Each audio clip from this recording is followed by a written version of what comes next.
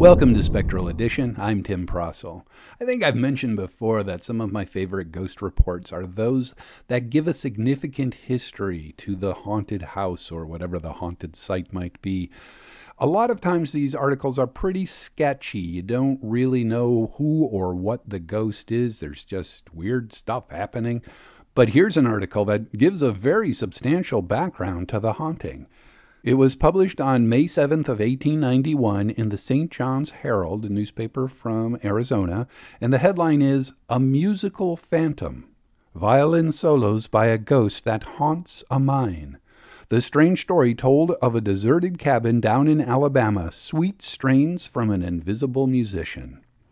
Down in the abandoned Arbucoochee gold mines, 20 miles south of Edwardsville, Alabama, says the Pittsburgh Dispatch, stands the ruins of a log cabin where years ago a mysterious and bloody crime was committed. The place is haunted, but not by visible ghosts. No white-robed phantom forms walk with noiseless tread across the broken vine-covered floor of the old cabin. No specter lights gleam through the one window or across the rotten threshold of the shutterless door.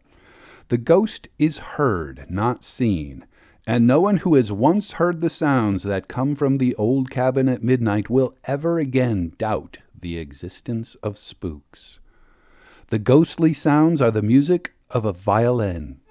The playing is not that of a master, but it is good, and it is soft and low, as though the soul of the player was in sympathy with his music. Night after night, for many years, this ghostly violin, played by ghostly hands, has awakened the echoes of the deserted cabin. First, there is heard the thrumming on the strings, a tuning of the instrument, and then the bow is drawn across the strings when they are all in perfect harmony. A sweet Scottish love ballad of olden days is first played. Then comes the familiar music of the Scots Highland Fling. Then there is a brief pause, another thrumming of the strings, and then on the night air softly floats the music of that old Scottish song, "Within a Mile o' Edinburgh Town."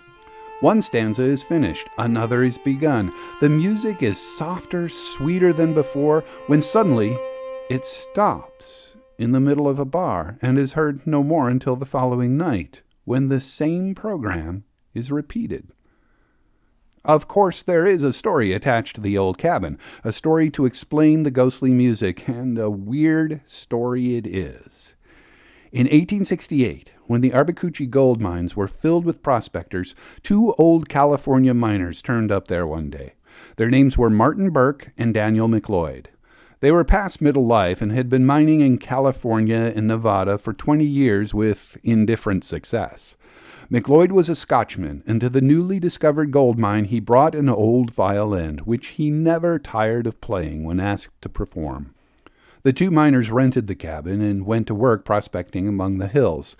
They had been there only a few weeks when other miners and prospectors noticed they went out early in the morning, always going in the same direction, and did not return till night.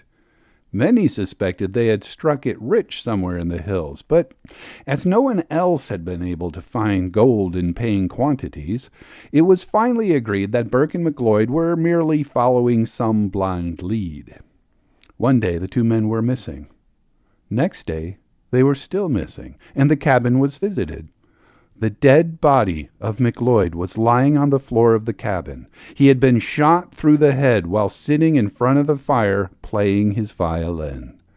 When he fell, his fingers stiffened on his violin, and when in removing them from the dead man's hands, the bow was drawn across the strings by accident, the old fiddle emitted a wail for the dead musician, which, it is stated, made those who heard it shudder. Burke was gone, and naturally he was suspected of the murder of his partner. There seemed to be but one reasonable theory of the crime, that the two men had made a rich find, that Burke had murdered his companion, and taking all the gold, had fled. The theory was generally accepted, but as there was no positive evidence against Burke, no effort was made to find him. None dared to charge him with the murder of McLeod because they had no evidence.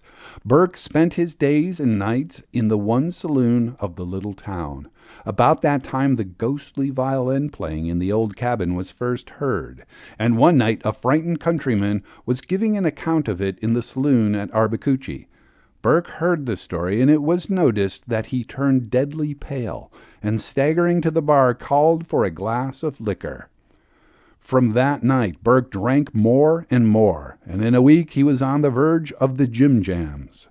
Late one night he reeled up to the bar and called for liquor. A crowd of countrymen were drinking in the back room, and one of them was playing a violin. Burke paid no attention to the music at first, but just as he raised the glass to his lips, the country fiddler began to play "Within a Mile o' Edinburgh Town." The glass of liquor fell from Burke's trembling fingers, and with a gasp, he fell to the floor.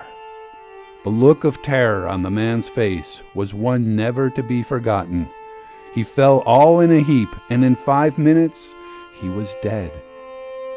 The doctors said he died of heart failure caused by drink and sudden excitement. I'm Tim Prossel, and I've collected over 300 of these ghost reports, all of them printed in actual U.S. newspapers between 1865, the end of the American Civil War, and 1917, when the U.S. entered World War I.